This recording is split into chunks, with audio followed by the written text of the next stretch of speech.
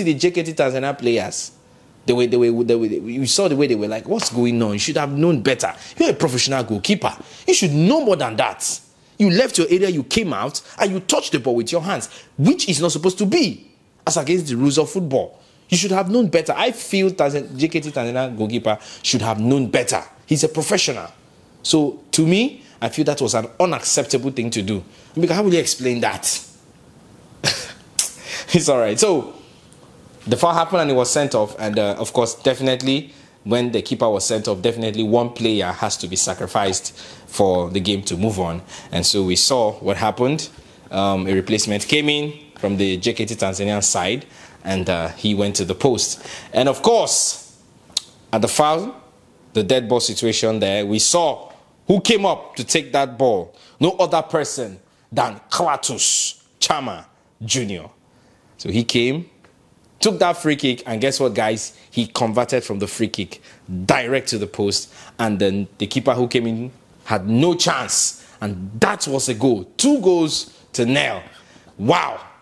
And that was what ended the first half of the game. Coming into the second half of the game, we saw Yanga pressing forward to get more goals, and we saw the likes of Aziski coming into the game, but he played so well, but there was little or nothing they could do. No goals were added in the second half, and that was how the game ended. Beautiful game of football, and I know very well that the JKT Tanzanian guys will be hitting themselves hard, especially the goalkeeper. He will be hitting himself because you could see how frustrated he was. Like, there was nothing he could do there. You see, standing at Akimbo, his hands were on his waist. He just knew that he messed up big time, and I just hope he dusts himself from that mistake, and then moving forward he will be able to just put the pass behind him and then forge ahead. Congratulations once again to young Africans. I so much love these young Africans. These guys have shown that they are the team to beat this season.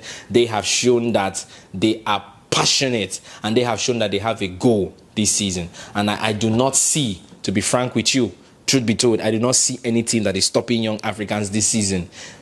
This is their best chance and best opportunity to convert any trophy situation that comes their way. This is the best opportunity to convert all the trophy chances they have this season. So this is a good time for them because they are in the form of their life. I would like to get your thoughts on this great matchup today. Let me know in the comment section how you feel about this great game. Drop your comments, let's know, follow us, and then tell us how you feel. And of course, do not forget your 2-minute video reactions. Very, very important. In the description box, you'll find our WhatsApp group below. Click on it and join the WhatsApp group. Do a 2-minute video reaction to this matchup and drop it in our group, and we will likely post it on our YouTube page. To those of you that are joining us for the very first time, thank you so much for being part of us. We love you. Welcome to Football Intel, your short plug when it comes to analyzing African games and, of course, African football games.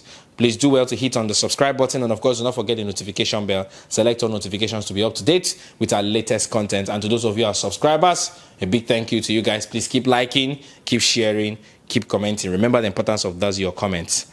Till I come your way again next time, I still remain your host of Football Intel, Mr. Dominion Chooks. And one more thing before we leave the studio.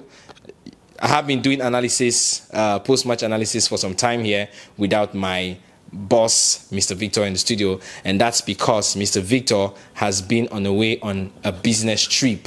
He has not been available. He went out on a business trip and he's yet to return. So I'm saying this because of the comments I've been seeing in the comment section. Many people are asking if we have separated or if we are no longer working together. No, that's not true. He's currently not in town, and he has been dropping his reactions. For those of you who have been following, he has been dropping his own reactions from his own end, and I have been doing mine here in the studio. So hopefully very, very soon he's going to come back to the studio, and trust me guys, you know what's going to happen when he comes back. We're going to keep to you guys banger. You know the vibes that we create when we are together.